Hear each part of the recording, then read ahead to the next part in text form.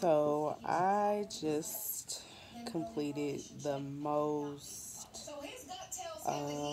labor intensive thing I have probably ever done in my life. I just unlocked 11 years of dreadlocks.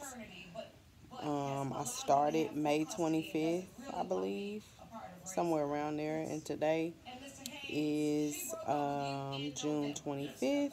I'm sorry, today is July 25th. Let me turn down my TV because clearly paternity court is way too loud in the background. Um, so yeah, I started and I've started and stopped so many times. Um, it was way more than I bargained for, way more than I expected. Um, yeah, it was so exhausting, so labor intensive. My fingers cramped up. I got cuts on my fingers from the safety pins. Um, my comb broke in several places. Um, yeah, it was just a lot. I posted a picture on Facebook of how much hair I lost. I did not expect to have any hair left on my head, the amount of hair that I lost. But I still have a lot of hair. It's very thick, still uh, pretty long. Still have lots of length and texture. Speaking of texture, the back has texture has really changed. I'm sure this video isn't doing it any justice, but the back texture feels like it has a relaxer on it, but it doesn't, of course. And then the top part is pretty coarse still. So what I was doing as I was unlocking sections, I would put it in plaits or little twists, so it kind of looks like I have a twist out.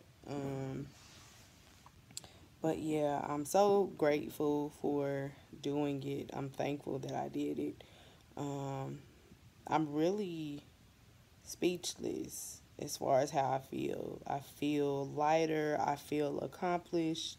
I feel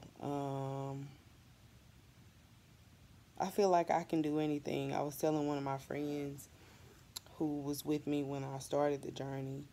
I feel like I can run a marathon now. Like clearly I can't in my current state of fitness, but I feel like I can do anything after unlocking 175 dreadlocks by hand with no help. I feel like I can change the world. Like, beam me up, Scotty. Like, I feel like I can do anything at this point.